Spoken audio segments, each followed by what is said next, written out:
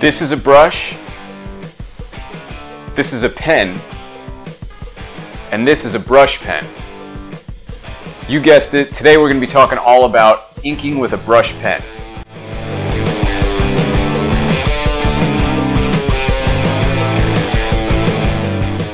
So out of all the videos I make and whatever content I post on my social media, most of the questions that I ever get are related to my inking process. And I love that because I love inking and I love talking about inking. So today I thought I would make a little video on one of my favorite inking tools, and that's a brush pen.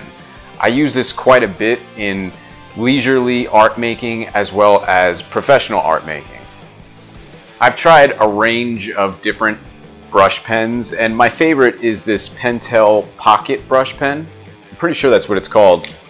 It's really great and it fits right in your pocket conveniently. It's the closest thing I've found to inking with a quote-unquote real brush and real ink.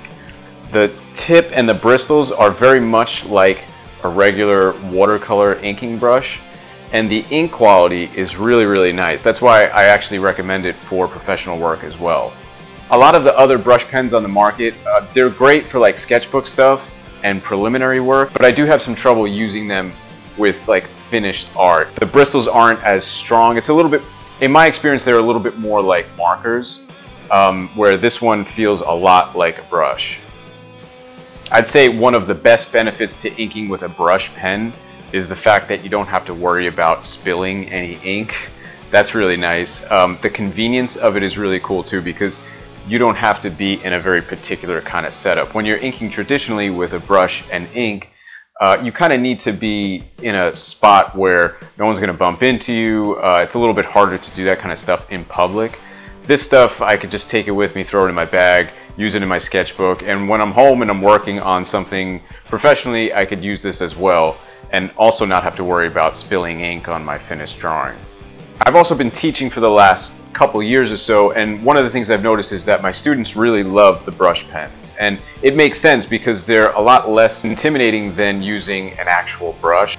One of the things I do recommend to my students, and I'll recommend to you as well, is that I look at them as very similar. This is very similar to a regular brush, but I wouldn't disregard learning how to use an actual brush as well. One of the things about brush pens is that you have a little less control in terms of how much ink comes out, how much ink you could put down on the paper. It's kind of like a fixed amount of ink that's always there. When you're using an actual brush, you can control how much ink you put on the brush, you can control how much ink you put down onto the paper. And there's a little bit more subtlety that you could achieve with using a traditional watercolor brush. All of that can be achieved with the brush pen.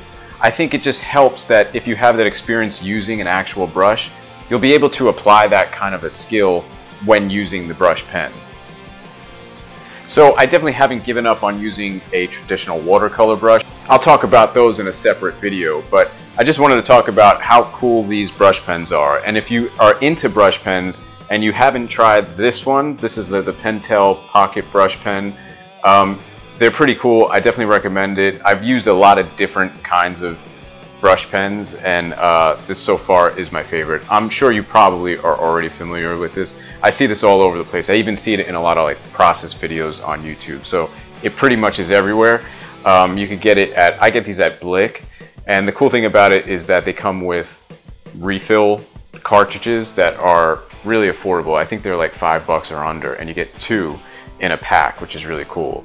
By the way, this video is not like sponsored or anything like that. I'm just recommending what I like to use. My channel is not big enough to be sponsored anyway, but I will leave a link down below to the site where you could probably pick these up if you don't have like a Blick store near you or whatever, but these are pretty accessible. So that's it. I just wanted to make this quick little video showing you my favorite brush pen to use. Maybe you have a brush pen that you really like to use. Comment down below if you use something other than the Pitilli and if you really like it. So far I've done a few videos on inking tips and just talking about inking in general.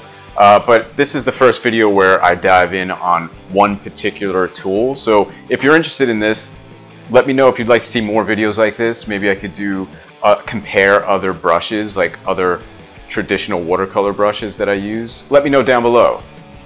Anyway, that's all I got for now. Hopefully this was somewhat informative. Hopefully you enjoyed it, and I'll see you in the next video.